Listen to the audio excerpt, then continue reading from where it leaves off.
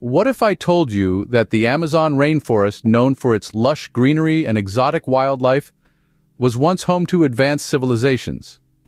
Imagine a landscape brimming with life, not only in the form of flora and fauna, but also as bustling urban centers. This isn't a wild conjecture, but a reality unearthed by relentless archaeologists over a span of 2 decades. Their secret weapon? LIDAR technology, a revolutionary tool that peels back the forest cover to reveal what lies beneath. In the Upano Valley of Amazonian Ecuador, this technology unveiled over 6,000 rectangular and circular platforms, remnants of a civilization lost to time. These were not random structures, but highly organized settlements hinting at advanced engineering and a shift towards urban living between 500 BCE and 600 CE. These findings have started to challenge our perception of the Amazon as a pristine forest, untouched by human civilization. Picture this: wide streets, straight roads, plazas, and monumental platforms. Sounds like a modern city, doesn't it? But we're talking about an era between 500 BCE and 600 CE. Nestled in the lush Upano Valley of Amazonian Ecuador, these ancient urban centers were far from random or haphazard. Their highly structured layout, with over 6,000 rectangular and circular platforms, screams of advanced engineering. These platforms, organized around plazas, were the residential and ceremonial centers of yesteryears. The shift from scattered homes to organized urban centers was no small feat.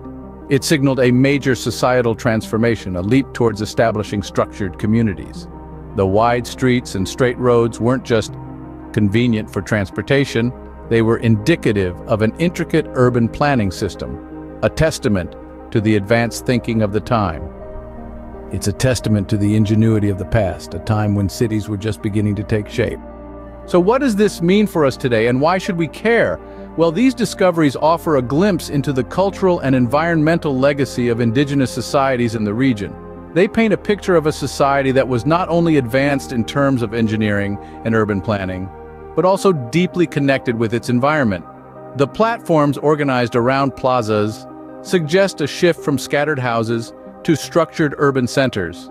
This shift, taking place between 500 BCE and 600 CE, mirrors similar transitions seen in other ancient societies across the Americas.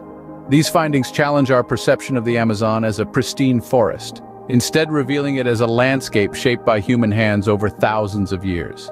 They serve as a testament to the resilience and innovation of indigenous societies and their lasting impact on the environment.